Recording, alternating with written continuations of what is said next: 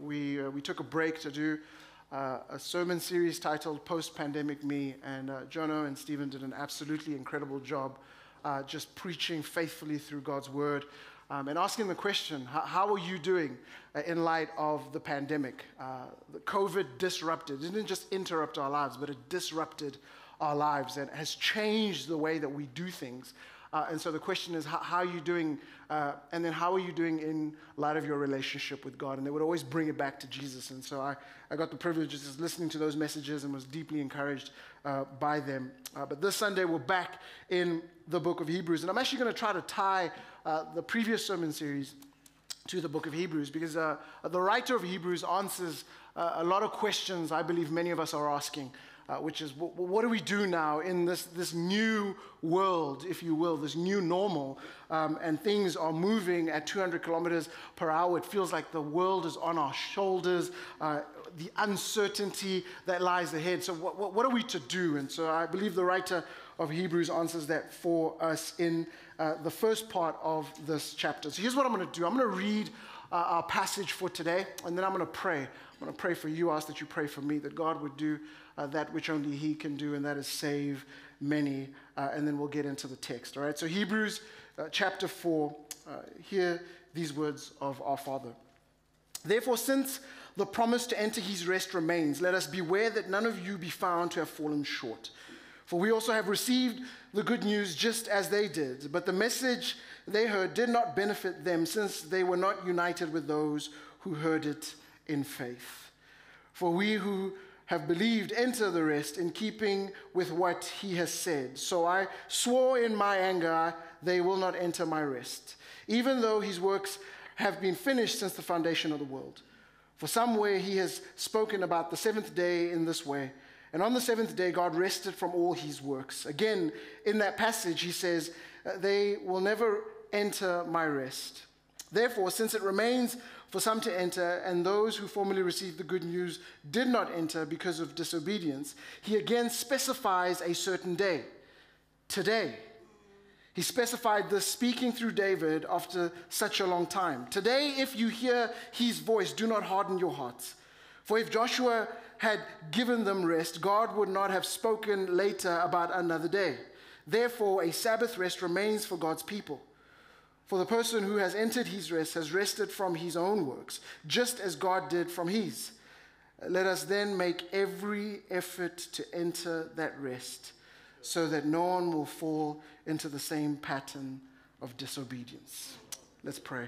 Father God, thank You so much for Your word.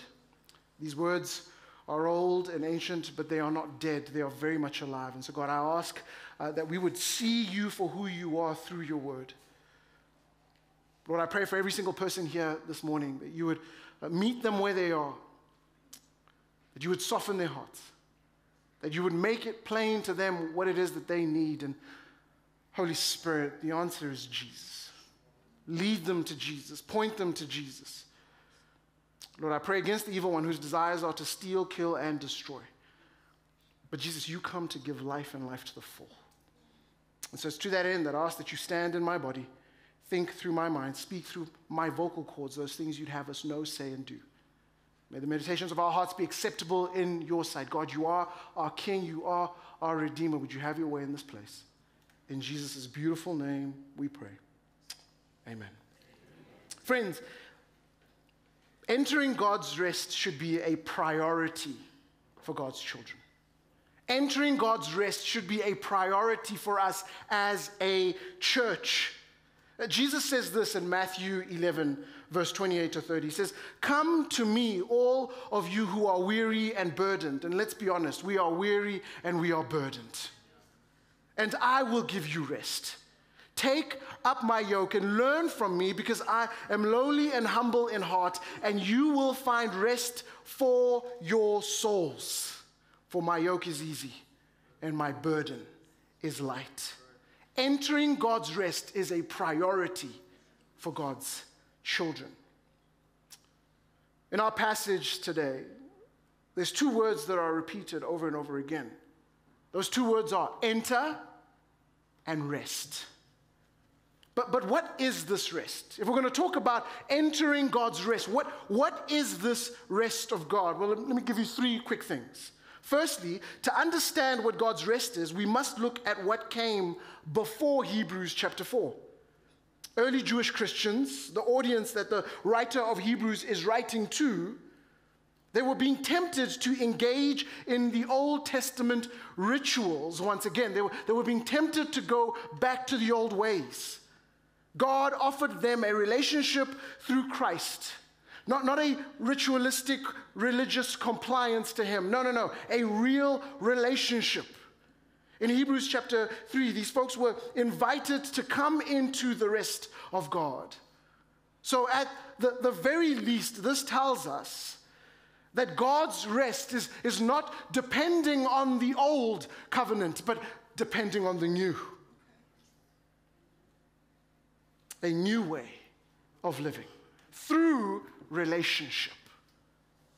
Secondly, to define God's rest, we must look at what comes in Hebrews chapter 4, and that's where we're going to be this morning. The author will point us to the disobedient Israelites of the Exodus, the seventh day of creation, the promised land after Joshua's conquest, and the Sabbath system that was instituted by God. So another facet to enter God's rest is found in these, and we will look at them carefully this morning. And then thirdly and finally, to define God's rest, we must look at what comes after Hebrews chapter 4. I'm hoping you see that I believe the Bible interprets the Bible. So if we're trying to understand what something means, then let's just go to the Bible. The Bible explains itself. And so God's rest can be seen by what happens after Hebrews chapter 4. The author will conclude this book with a crescendo of phrases to describe the new life that is to come. He writes of the city that has foundations, these beautiful foundations. It's our homeland. It's our heavenly country. He talks of a city of the living God, the heavenly Jerusalem. He says it's the kingdom that cannot be shaken, a everlasting one. So another side of God's rest is found in the eternal city and destiny of God's people. All of this to say that God's rest is a place, but also a state of being.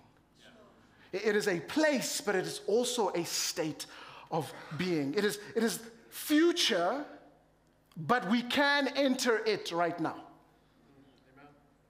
It is as if the heavenly throne room is trying to reach down into our current experience, our everyday lives, and completely alter here and now. So it's someday, one day, but it's also here today. Our Father in heaven speaks from his throne with the hope that his children will hear him and have his truth and promises bring us into rest. And so my hope is that you are listening this morning, that you are listening. The rest of God brings us away from a slave-like relationship with God and into one that responds to his grace. It brings us past dead religion and into full life and joy with him. It brings us away from fear and worries and into a trust which is free in his love.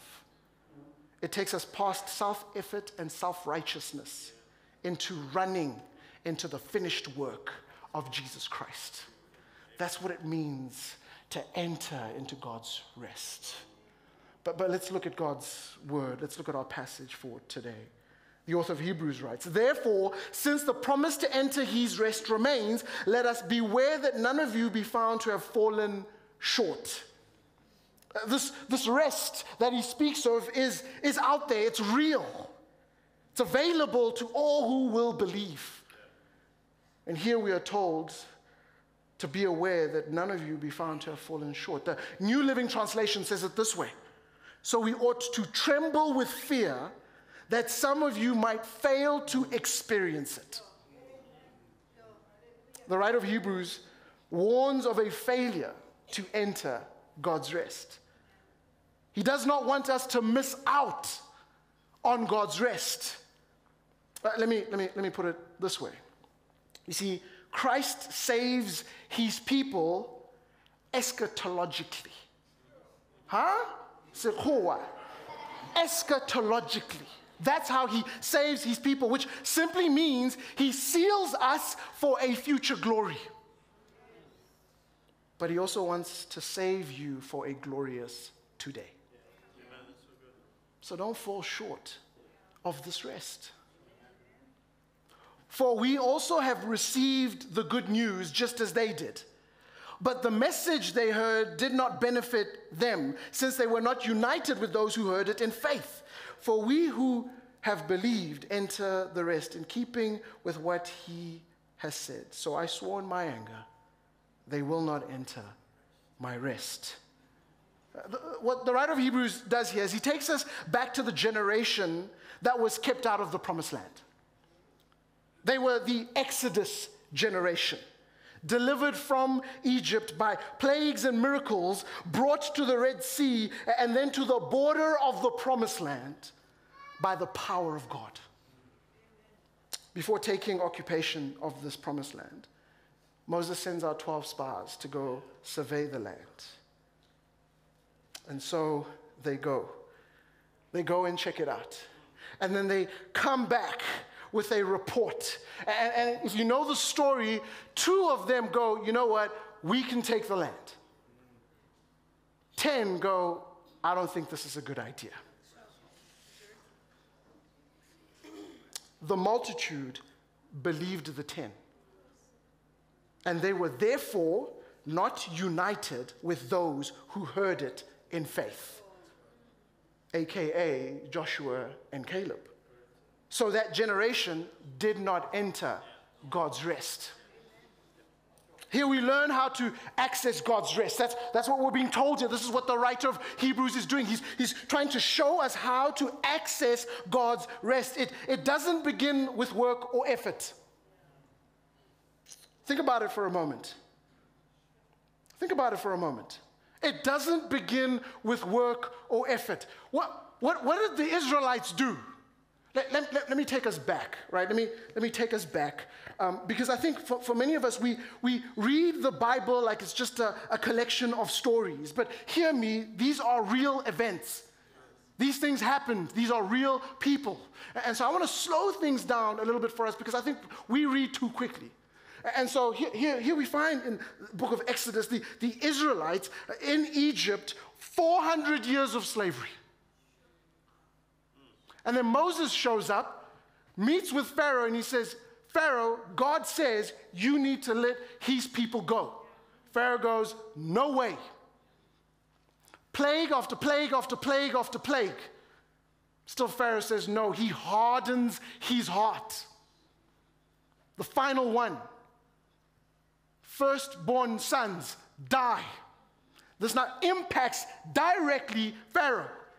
And so he goes, you know what, I can't take this anymore. Moses, take your people and go. And so Moses calls the Israelites and says, all right, here's the plan, we're going to go. Now, imagine now, he says 6 o'clock, right? 6 a.m. we're going to go. We're meeting at this location and we're going to go. Now, friends, can I be human with you for a moment? Can we be human with one another? Can we? Can we be real for a moment? Let's just be human. Because I think, this pretending and performing that we do is of no good.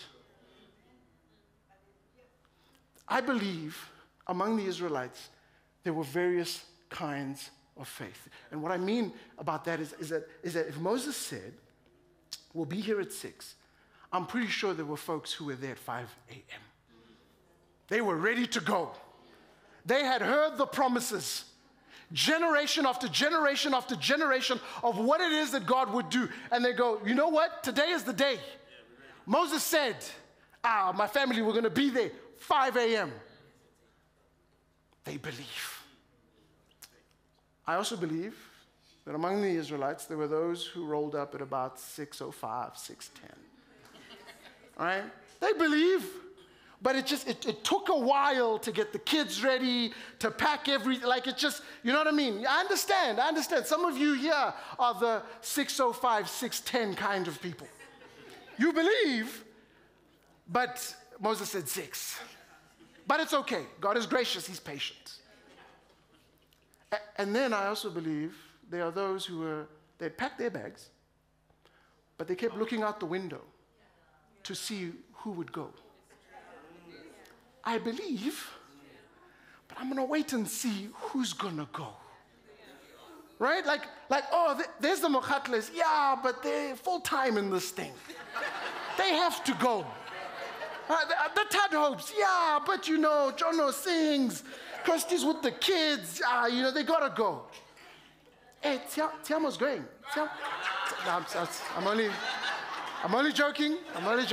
Tiamo's there. He's the 605 group. But there are those, there's some faith, but you're like, I just want to see. I want to see if there'll be a big group of people who'll show up. Let's be honest. Which one are you? Which one are you? When God says. But anyway, they start their journey.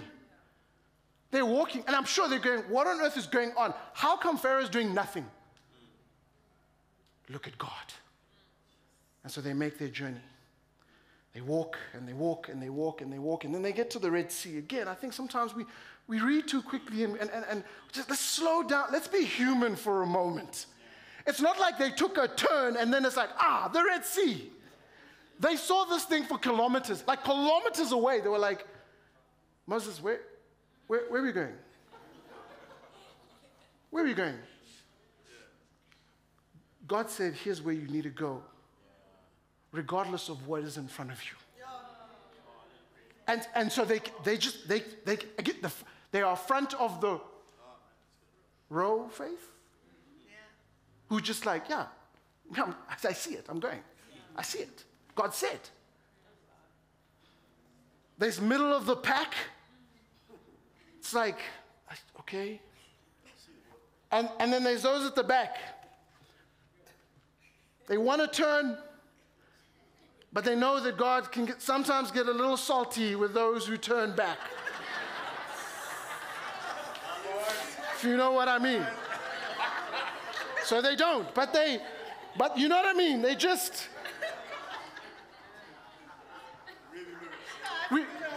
we're at different places,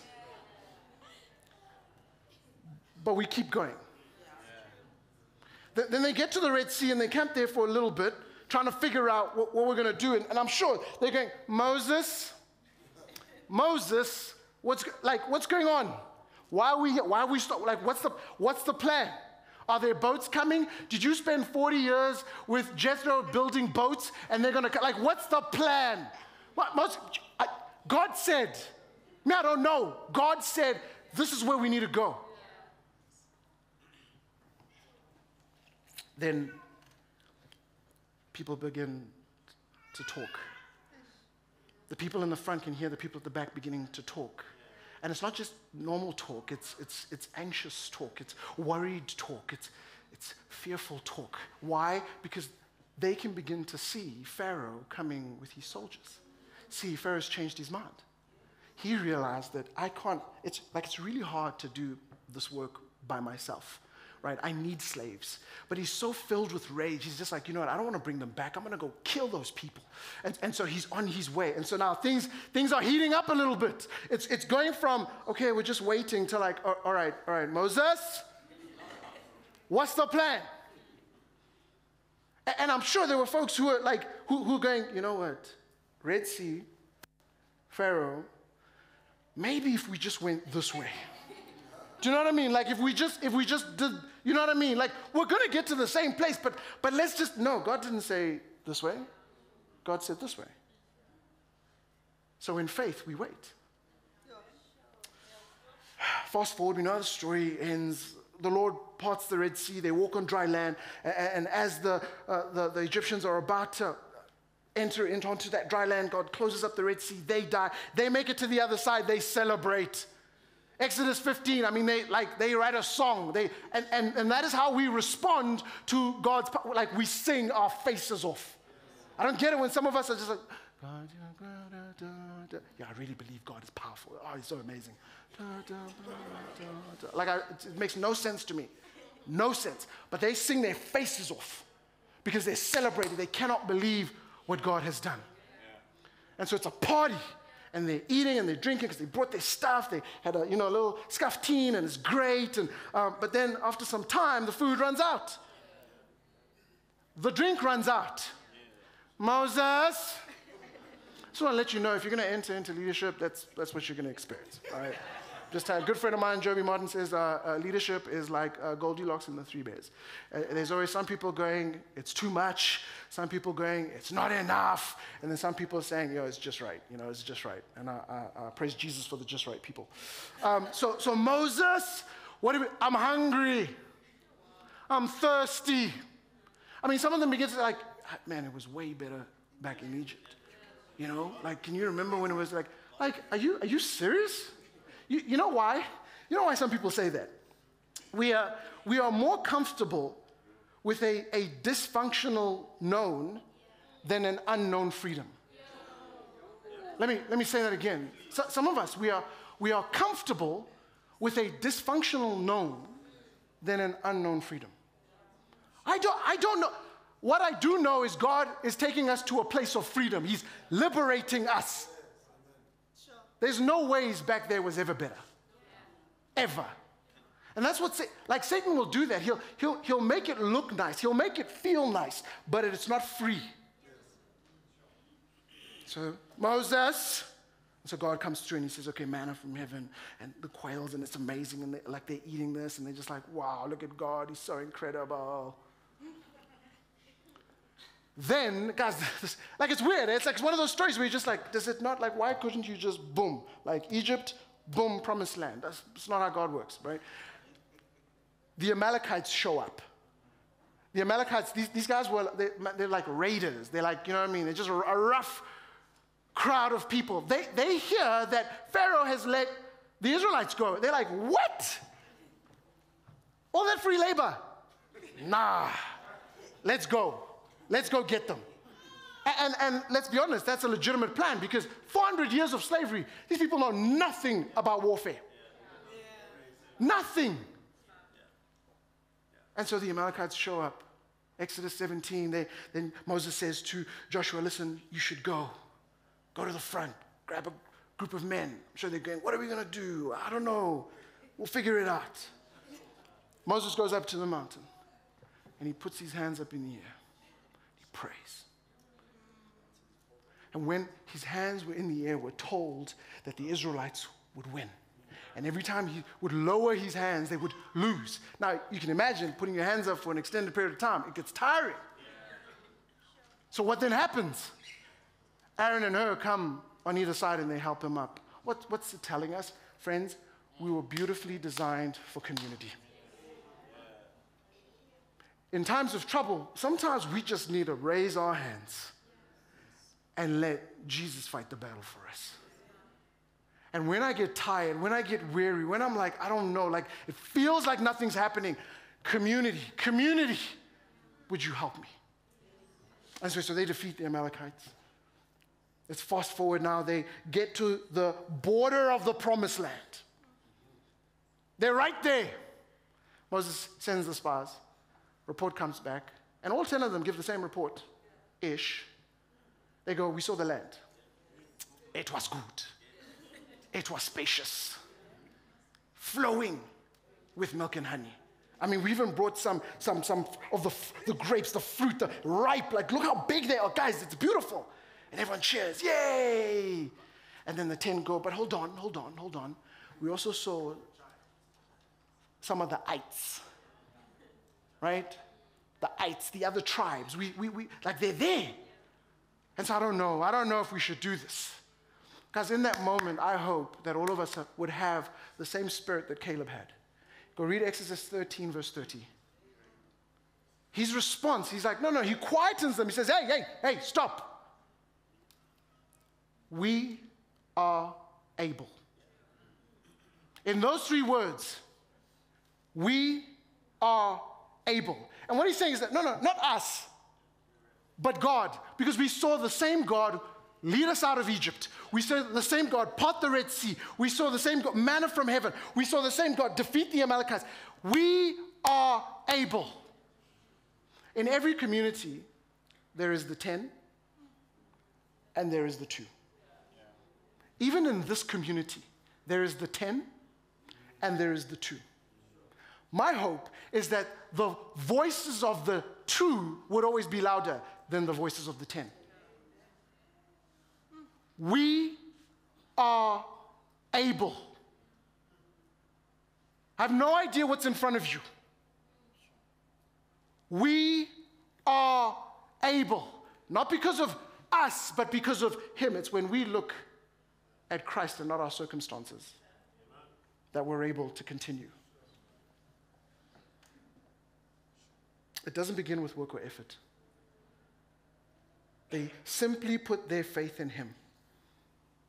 They simply put their faith in him. It's step by step. It's just going, okay, let's just keep going. It's putting one foot in front of the other. That's what it is. Simply trusting him. See, when thinking of faith here, it's important to remember the comparison the writer of Hebrew uses. He points to the Exodus generation. They were so close, but their lack of faith was displayed by what Stephen spoke about so beautifully last week, their partial obedience. You want to know how dangerous partial obedience is? Take a look. They didn't enter into the promised land, but rather wandered in the wilderness for 40 years. And then that generation didn't even make it. It was a whole new generation that made it in. Friends, the reason we must remember their story is that today we have the opportunity to enter into God's rest. But inaction, which is fueled by unbelief, will keep us from this rest. James says faith without works is dead. It's easy to have a faith when you're sitting here on the chair and nothing is happening. I believe. But it's like, okay, let's go. Yeah, but what's in front of me is, and you know the 10? Like they told the truth in what they saw, but then they exaggerated. They were giants. And you know what? Like when you exaggerate, you know what that is? It's like a white lie. It's still a lie. But that's what fear does. Fear is not an emotion, it's a spirit. And we have not been given a spirit of fear. One step in front of the other. That's what faith is. I'm not sure. I don't know. I don't have all the answers. But what I do know is that God loves us and God is powerful. We might not know what God asks or what he has in store for us on the other side, but we do know that it's good. Faith is how it works. You want to enter into his rest, faith is how it works, a living faith. Do we trust God and believe his word for our lives? When worried, will we cast our anxiety on him because he cares for us? When fruitless, will we meditate and delight on the word of God until the situation changes? When joyless, will we abide in Christ so that his transformation can occur? Time and time again, we're confronted with the word of God about his desire for our lives. We enter into his desires, his abundance, his rest for us. How? By faith. But then the writer of Hebrews says this: even though his works have been finished since the foundation of the world, for some way he has spoken about the seventh day in this way. And on the seventh day God rested from all his works. Again, in that passage he says, they will never enter my rest. See, the writer of Hebrews then shifts our attention to remembering something else. First he starts with the Exodus generation, but then he shifts our attention, taking us further back the biblical timeline. He now goes to the very beginning, to Genesis. He directs us to the seventh day of creation, which was not a creation day if you think about it. It was a rest day. Quoting Genesis 2, verse 2, he wrote, and on the seventh day God rested from all his works. The author of Hebrews is telling us that this rest he has been writing about is not a recent invention. We can go all the way back to Genesis. It's not an idea that we came up with. No, this rest was instituted by God and has been available throughout the whole of humanity's history. And it is acquired by faith. See, I believe the writer of Hebrews takes us back to creation because he wants to make a cosmic point. You see, back in Genesis 1 and 2, things were good. They were more than good. They were great. In that state of perfection, Adam and Eve enjoyed and experienced God in such a beautiful way. Access was real for them. They could walk with God in the coolness of the day. Relationship and friendship and ownership flowed. Then things went horribly wrong. Adam and Eve sinned, and this ushered in brokenness and turmoil. And we were separated from God and his blessings. But then Jesus came, lived the life that we should have lived, died the death that all of us deserved, rose from the grave, conquering sin, death, and Satan, and established for us a relationship with God the Father by the power of the Holy Spirit. You see, we celebrate Christ's blood. Christ's blood shed for us by his sacrifice. And we do this in faith. Jesus made a way for us to get back to the Father, to fellowship with him. We aren't held back from God by our sin any longer. For the perfect Son substituted himself for us, and now we are partakers of his righteousness before the Father. See, God sees us now in a way he sees his Son. The position we possess before God, friends, it's mind-blowing. It's mind-blowing because what it does is, in a sense, it takes us back to Adam and Eve in Genesis 1 and 2. The rest of God that is being offered to us restores our relationship with God the Father. It enables us to be able to be in his presence, to seek his grace. All of this by the blood of Jesus. And so the writer of Hebrews takes us all the way back and says, you remember that day? Remember how good it was? How sweet it was? You can have that today by entering into his rest through Jesus. Verse 6, therefore, since it remains for some to enter, and those who formerly received the good news did not enter because of disobedience. He again specifies a certain day, today. He specified this speaking through David after such a long time. Today, if you hear his voice, do not harden your hearts. Today. Today. Unlike the original Exodus generation who, when they disobeyed through unbelief, were kept out of the promised land for 40 years. For them, the rest of God was in the future for future generations. But for us, the rest of God is accessible today. It's accessible today. Today, afresh, we can get back to the throne and the promises and the joy that is found in God. Today, we get a daily invitation to be with God, to sit with him, to learn from him, to be guided by him, to be cared by him, to be loved by him. Today. Today. So friends, let's stop with the excuses. Let's stop with this partial disobedience. Let me say it gently, let's get over ourselves. Let's just get over ourselves. You're not that big of a... In relation to this, you need God's rest. You just do. The world needs God's rest. We see it. So what would it look like for you today? Today. For you to enter God's rest? What would change in your life today? Today, to enter God's rest. Verse 8, for if Joshua had given them rest, God would not have spoken later about another day. See, God's rest is now seen in the promised land victory of Joshua. Now we fast forward, we go back again to the Exodus generation, but then we go forward to Joshua now leading God's people into the promised land. And it's at that moment you think, yes, now they have the fullness of the rest. See, Joshua eventually took the people into the land of Canaan. Victories mounted, and soon they had general rest. There was still land to conquer, but they were successful. Future victories were promised. But Psalm 95, which is where the writer of Hebrews quotes a lot of what we see in Hebrews 4, it speaks of a future rest. Joshua had not fulfilled God's promised rest. Though victorious, they still had battles and wars in the promised land. Little side note here. This one's for free. The mention of Joshua should remind us of the name of Jesus. It's the same name. The second Joshua, Jesus, finished what the first Joshua left unfinished.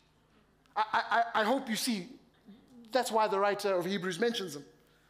And it reveals to us as we make our way through the book of Hebrews that Jesus is greater. We saw this a couple of weeks ago. He's greater than Moses, but he's also greater than Joshua.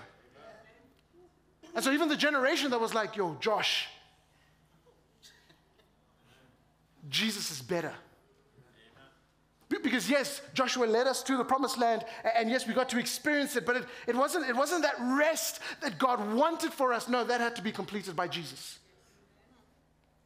Therefore, a Sabbath rest remains for God's people. Verse 10, for the person who has entered his rest has rested from his own works, just as God did from his. See, every week the people of Israel would practice a 24-hour rest before the Lord, a time to stop from work and celebrate God. This was brought into play by Moses in the Ten Commandments. But Genesis 2:2 tells us that a point came where the creation was complete, right? Like we see that in Genesis 2. And then we're told that God rested from his work. He made the seventh day holy. Here the Hebrew says, for the person who has entered his rest has rested from his own works, just as God did. Now, I believe here the writer of Hebrews is doing two things. He's going, listen, there is a Sabbath day, a day that you must take to rest from your work. You must. It's not an option. It's not a suggestion. It's like, no. Take time to rest, to be with God and to celebrate with him. But also what he's doing is that he's pointing us to the fact that there is no longer any place for works as a basis of our own righteousness. That's done. That's done. For we receive it by faith. There is a sense in which to enter Christian salvation means to cease from one's works. There's no amount of work that you can do to enter into salvation. God rested from his works on the original Sabbath of Genesis 2:2 because the work was finished. We stop from self-justifying works because Jesus finished the work on the cross. I'm going to call the band up here real quick as I land this plane. Friends, the Sabbath is a gift from God. The Sabbath is a gift from God that helps us to experience life more fully by setting apart time to reflect on God as the center of our lives. The Sabbath should never be a burden. God is the one who provides for us. He is the one who heals and restores us. He's the one who saves us from our sin and invites us to share in his rest by placing our faith in the finished work of the Lord Jesus Christ. That's the whole point here. Is will you enter this rest? Firstly, by surrendering your life to him. Stop all this work of trying to gain favor with God through all these things. No. I say this often. It is easy to become a Christian.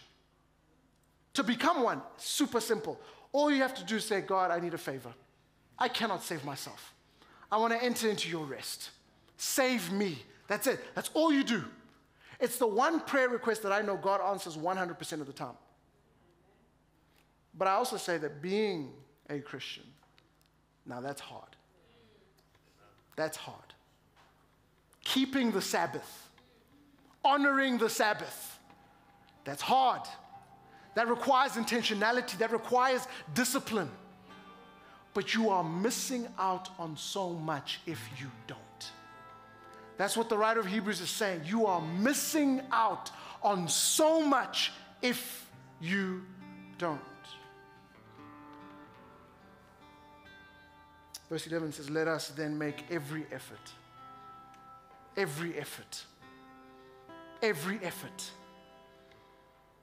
to enter that rest, so that no one will fall into the same pattern of disobedience. See, when we rest in God, we deepen our relationship with Him. We increase our dependence on God for both His material and spiritual provision. Glorifying God should be the central aspect of both our work and our rest. God promises that if we turn to Him for rest, He will restore our souls. And so here's what we're going to do. We're going to respond in song. But if you're carrying some stuff, if you're weary,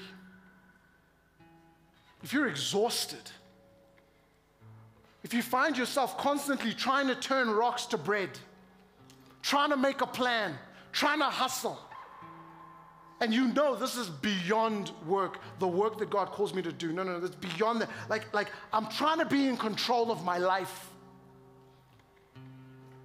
Then I'm going to ask that you come and just lay it down. Just lay it down.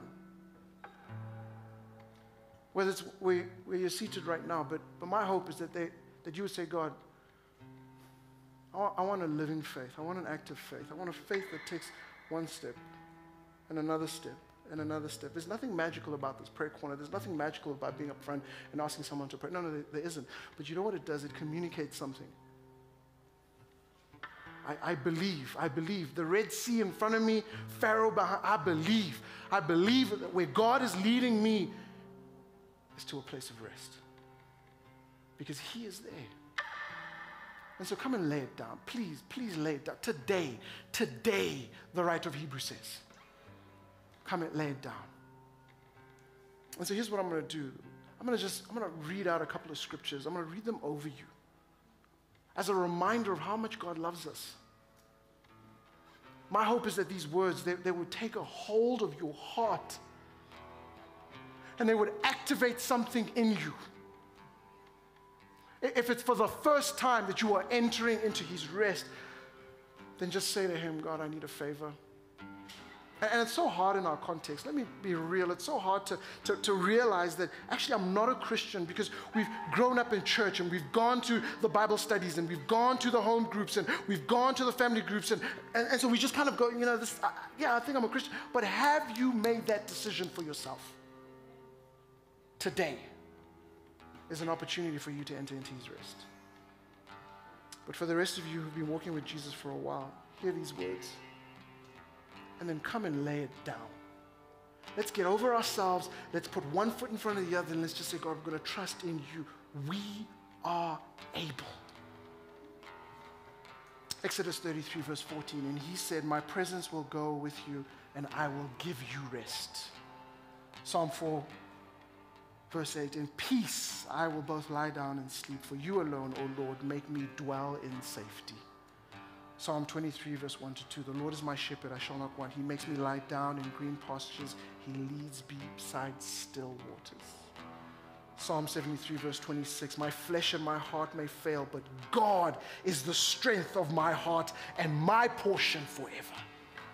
Psalm 127, 1 to 2. Unless the Lord builds the house, those who build it labor in vain. Unless the Lord watches over the city, the watchman stays awake in vain. It is in vain that you rise up early and go late to rest, eating bread of anxious toil, for He gives to His beloved sleep.